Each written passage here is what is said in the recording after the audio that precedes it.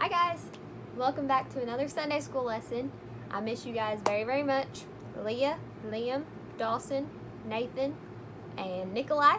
Miss you guys so super much. I can't wait until I can be back in Sunday school with you guys again. And then any other kiddos that are watching, miss you guys too and can't wait to see you guys.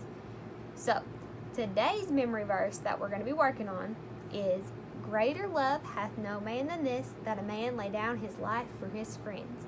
John 15:13. So parents, send that to me and they'll get credit for the verse and we'll be set to go. Now, today I'm going to teach on a lesson that we're actually celebrating the holiday that I'm teaching on. And this holiday that we're learning about is Easter. And tomorrow is Easter Sunday morning. And we're going to find out why we celebrate Easter. I know a lot of times we get excited about seeing Easter Bunny and getting eggs and getting candy and maybe even some money in the eggs. And all those things are super exciting. But the reason we celebrate Easter is for one reason. And the reason is, what do we talk about? Why did Jesus come to the earth and be born?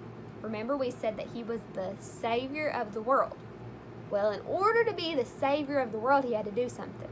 And what he did was he died on the cross for our sins. Now, it wasn't just an easy death. He didn't just die as soon as he went on the cross. He had to suffer and die. They beat him. They arrested him. They hung him on the cross and he hung there. And he died on the cross for our sins. He suffered and died for our sins. Every single sin that we've done, Jesus had to die for. And everybody's a sinner. We all have told a lie or done something we weren't supposed to, or got mad at our mom or our dad or our brother or our sisters and did something we weren't supposed to do. Jesus had to die for your sin. Now, the punishment for your sin was to die and go to hell. But because Jesus died on the cross, in order to go to heaven and be with him, you have to believe he died on the cross and be sorry for those sins that you did and tell him that you're sorry. That's all you have to do to get saved. So today we're going to learn Jesus died on the cross for our sins. But what we celebrate Easter is what Jesus did next. 3 days after he died on the cross for our sins, something really cool happened. Now, after he died, they said, I want you to take him and I want you to put him in this big stone, this big tomb. And I want you to put him in there and I want you to roll a big stone over the door and put guards at the door to watch him, to make sure nobody comes and gets his body or does anything they're not supposed to do. So they rolled the stone over and the guards stood there to watch it. Well, they went to take care of his body. Well, 2 women went to take care of Jesus' body on this day. And they were walking and, they were probably thinking, that's going to be a big stone. How are we going to be able to roll the stone to be able to put the stuff on Jesus' body to make it smell good? So they walked by and they looked, and guess what? The tomb door was open and the stone was rolled away. They were like, whoa! And they looked in there and Jesus' body wasn't in there. And they thought, where could Jesus be? What happened? And they saw that there was somebody in there, and it was an angel. Now, this is what happened. Let's listen to our verses.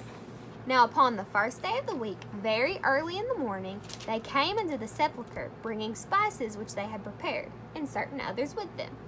And they found the stone rolled away from the sepulchre, and they entered in and found not the body of the Lord Jesus. And it came to pass, as they were much perplexed about, behold, 2 men stood by them in shining garments. And as they were afraid and bowed down their faces to the earth, they said unto them, Why seek ye the living among the dead? This is what the angel said. Why are you looking for the living among the dead? They said, He is not here, but he is risen. Remember how he spake unto you when he was yet in Galilee? They said, Girls, Jesus isn't here.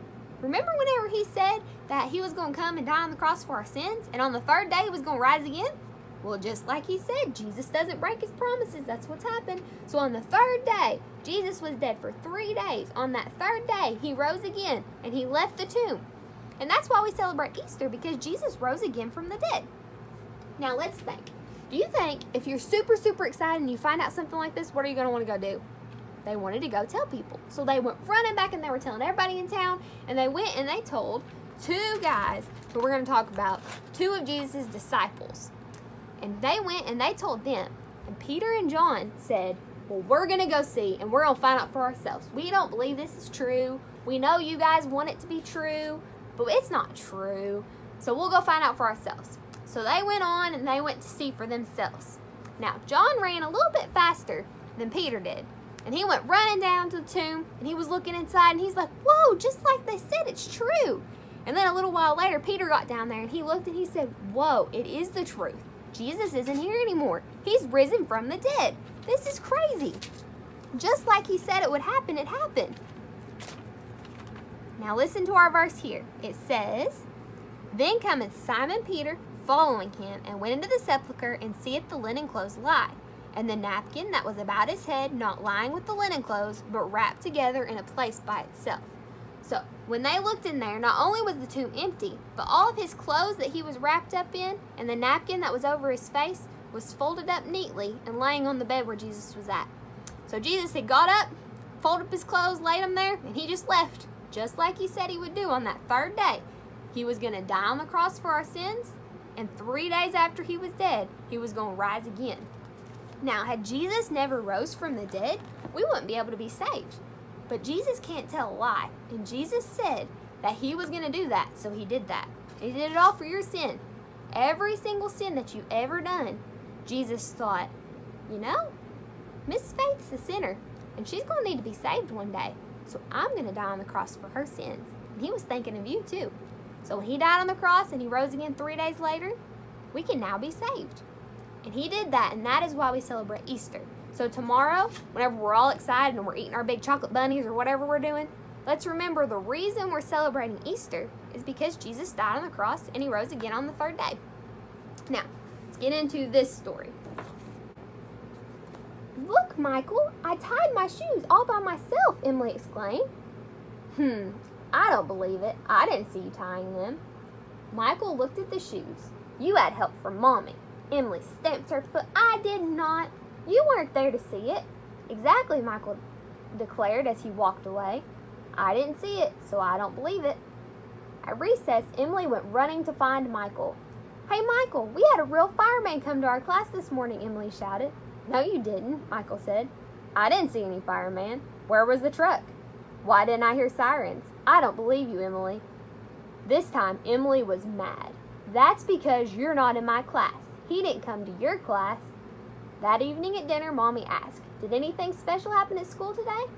Sydney Marshall brought fancy pink cupcakes for her birthday, Emily said excitedly.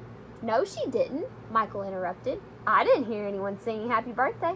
I didn't get a cupcake. Why on earth would you say that, Daddy asked. Why would you doubt your sister in telling the truth? You aren't in Emily's class. How would you know what happens and doesn't happen? Michael sighed. I heard someone say on TV that you should only believe what you see with your own 2 eyes. Daddy shook his head. You sound like the disciples when they first heard that Jesus had risen from the dead. What do you mean? Asked Michael. The women told the disciples that the stone had been rolled away and that an angel said he has risen. But the disciples thought that the women were telling tales, Daddy explained. They would not believe what they had not seen. So John and Peter ran to the tomb. The Bible says that when John went in and saw the empty tomb, he saw and believed. In John 20:29, Jesus said, blessed are those who have not seen and yet believed. Michael, asked Mommy, have you ever seen Jesus with your own eyes? Well, of course not. Michael suddenly realized what Mommy was saying.